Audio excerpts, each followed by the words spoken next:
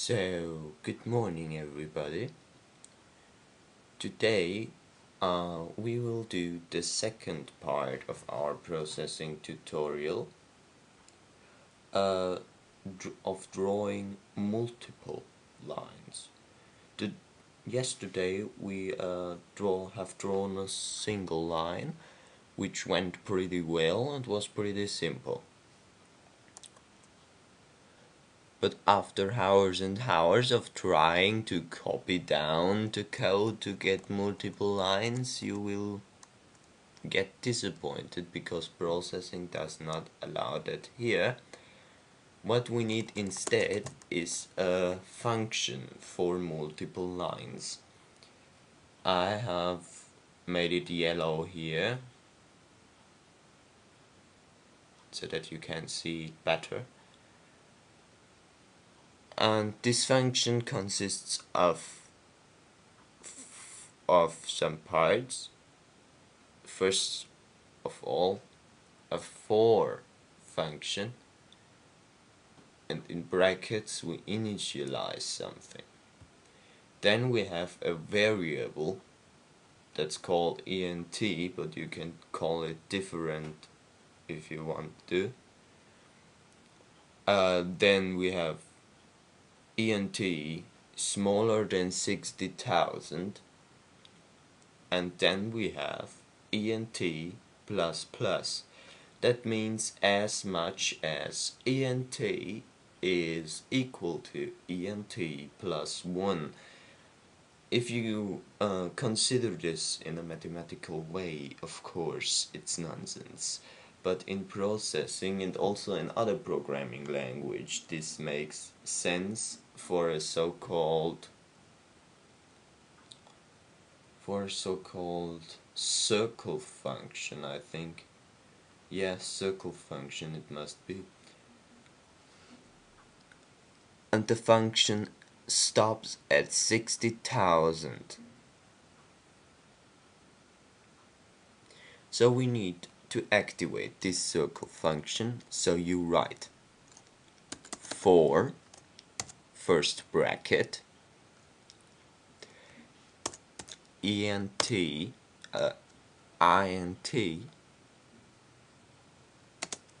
then you write, for example, let's say L is O,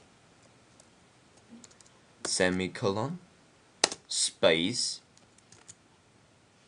L smaller than 60,000, semicolon, L plus plus. You can also give this variable different names, it doesn't really make a difference. Now we have to enter the parameters for the lines. So we enter line bracket random bracket width bracket closed. Then you have to make not a semicolon but the other one, and then you write random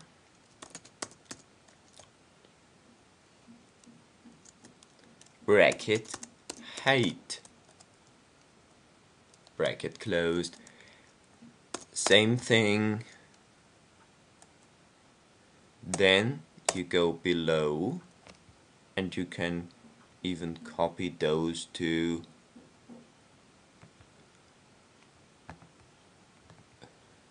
into the next line if you want to be faster and you can't make a mistake. So like that, and then you make a second bracket closed and a semicolon. So then we have to end the function we started before with this kind of bracket. So this is what we wanted, and now we will look at if it's good on the screen. we have a mistake. I can't believe this. Oh, I can see. Just like that. And now it must work. And what we can see is we have so many lines that we just have here some white space. Now we could say the window is much too small for so many lines. So we have to change the fact in the function size, and then we have 600, 600. Let's try if it looks better. Yes, it looks, well, better, but I think there's some color missing in there.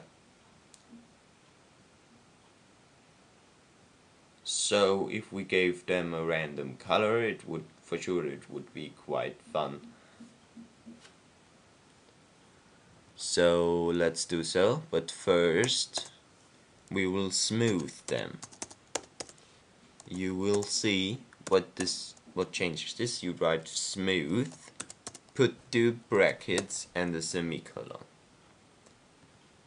Then we run it, and what we can see is, if we watch closely, we can see that it is quite, clean, and it looks more like a painted picture. That's the sense of the smooth function. So what we're gonna do next is we're gonna stroke the lines. So you write stroke, then we want to have a random color to make everything a bit cooler. You write random again, put a bracket, and now we have to be concrete. So we write O to 255. Then we write random again, O to 255.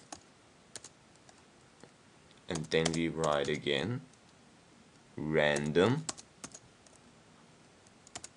O to 255, and that's everything. Close also the second bracket.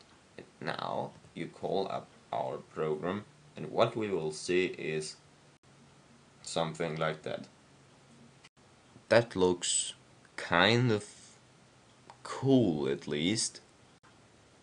And it will look, of course, different every time you open it, as we have random parameters in there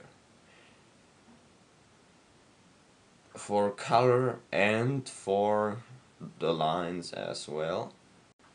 But you will say now that's just a picture, not a program. We've just programmed the picture. Cool. A picture, I can't do nothing with it. Well, you can. Next capture we're gonna do is the so-called void function.